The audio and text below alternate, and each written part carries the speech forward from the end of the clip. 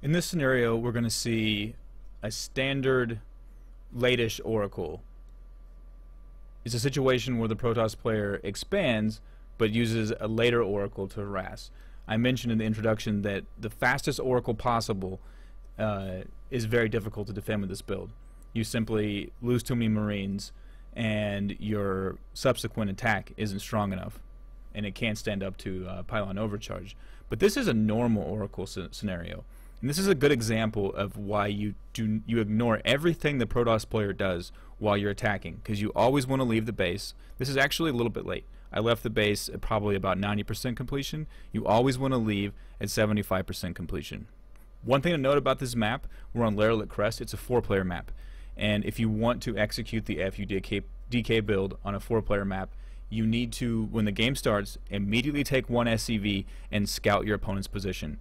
If you do it immediately, you'll always find your opponent before your first rack completes, and you need to start your factory.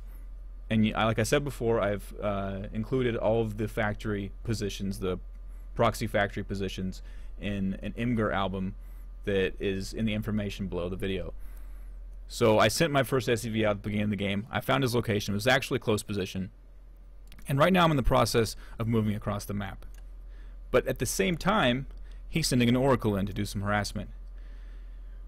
Whatever you do, do not bring your army back. Always leave your base at 75% stem completion. You'll see in this scenario, the oracle hits, and I'm moving across the map, and I know this. So what I do to react to an oracle, a later oracle like this, is just take all of your SCVs and shift-click a position outside of your base, not very far away, just far enough to where the oracle cannot sit on top of your SCVs and melt them. Just send them back and shift-click back to this position, because if his oracle's here, he's not going to be able to defend with the oracle back home, and he's going to make a decision. He can either keep working on your SCVs, which is wonderful for you because you're in the process of destroying his base while he does this, or he can bring his oracle back to defend, in which case you'll have enough minerals to get an eBay up in the meantime. So let's watch this play out here. So I see his oracle, grab my SCVs, and I shift-click them to this position. Probably a little too far away, actually. And in the meantime, I'm still moving across the map with my army. He's trying his best to take out these SCVs as I move across here, but he's not going to get nearly as much damage done as if he were to sit on top of my SCVs as they were mining. And so he's distracted microing that. I get into his base. I stim up his ramp.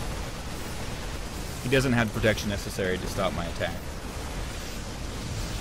And from there, it's just GG. Even if his oracle got back to defend, I'm going to melt it.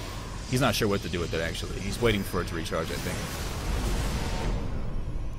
Another point to make, if he is doing some kind of oracle play and you're attacking and he comes back with his oracles to defend, always prioritize the oracles, because they will melt Marines. And if your Marines are caught up shooting something else, the oracles can sometimes, you know, whittle down your numbers and you can end up losing. So if you see an oracle and he decides to attack move against you, the first thing you do is right-click the oracles.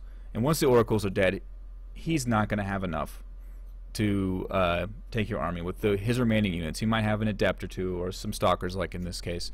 But just stay away from the pylon overcharge and target down the oracles and you should be fine. Let's see what happens here. I think he attacks with both oracles at some point.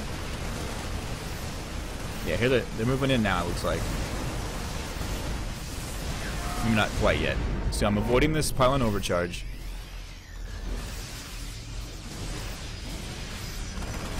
And eventually he's going to commit.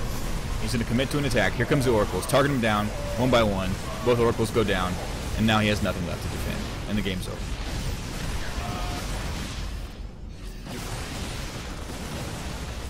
I think he actually does not leave the game, despite the fact that it's over.